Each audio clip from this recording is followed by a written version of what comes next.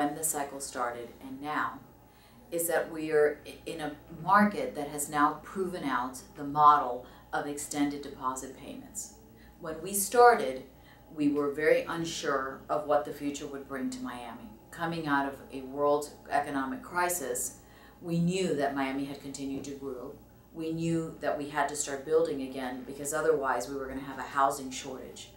The occupancy studies were showing 97, 98% occupancy, and the city continued to grow at a very rapid pace. And because of the lag between when you start to build and when you can actually deliver a building, we were already running behind the 8 ball. This having been said, we also knew that the traditional models that had been used in the past for pre-construction and development were no longer applicable. Banks were not going to come in and fund and underwrite these big construction projects. So we went with a new model of extended deposits where buyers were asked to provide up to 50 and sometimes 70% of the purchase price up front throughout the process of building the building. When we went to market with this, we weren't sure how our buyers from around the world were going to respond.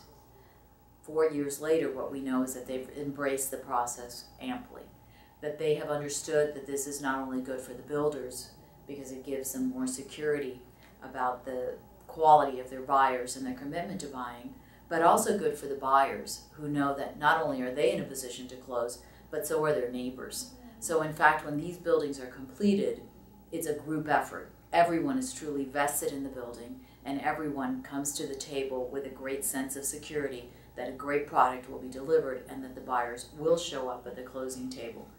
Banks may or may not step back in, but regardless of what the banks do, the consumer and the developer is no longer at the mercy of a potential financing option. It may be an option, it may not be an option, but the building is going to be delivered and the consumer is prepared to close regardless. So we are more in control of our own destiny.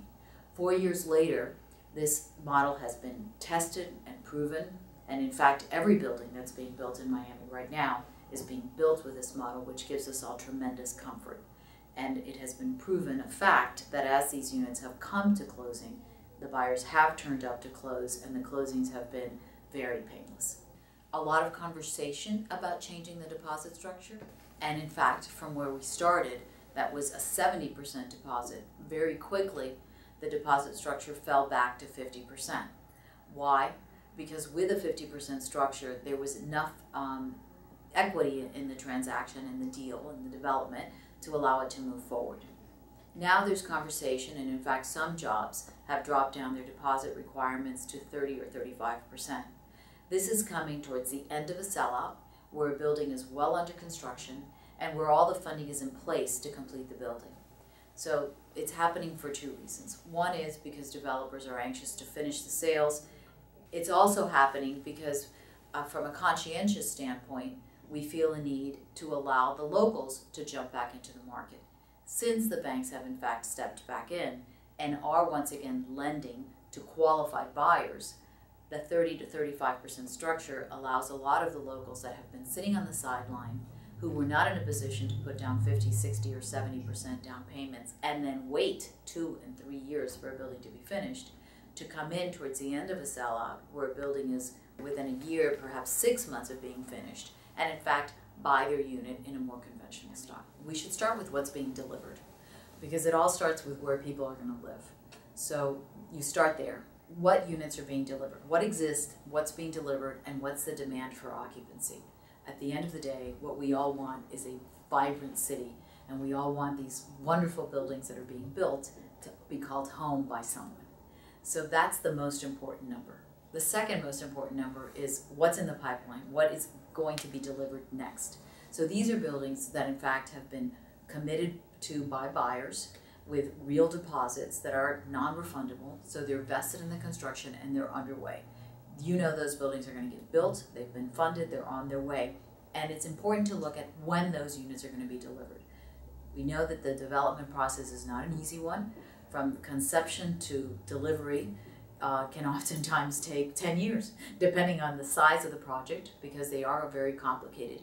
Generally speaking, a project, once the site is identified, will take a minimum of 3 to 3.5 years to turn into someone's home. So we have to look at that and make sure that there's enough construction going on so that the demand to live in an urban center is being fulfilled. And in Miami, we're on track to do that, where we were very much behind the 8 ball when we started the construction, and therefore we've had tremendous upward pressure on our rents that have continued to rise. And not only that, but if you went to look for a place, you better show up with your checkbook or it wasn't going to be there by the time you got back. So there needs to be a healthy balance between supply and demand. And last but not least, there are the projects that are being talked about, the projects that are being dreamt about, the projects that are in the planning stages. It's important to have those projects out there and to be thinking about them, because those will become a reality someday. And that's the concept that keeps the city growing and emerging. We can't count those as inventory until they're well into the ground. Once a project breaks ground, that's where I would look at it and count it as real inventory that's going to be delivered. The thing that makes us most comfortable in this cycle is the way that product is being built. If it's not funded, if it's not sold, it's not going to be built. And we feel that that's a very good safety net for all parties involved. So while we look very closely at the product that's being delivered, how it's being absorbed, etc., at this point we're comfortable that the system that's in place is a good checks and balances to keep the flow of inventory healthy.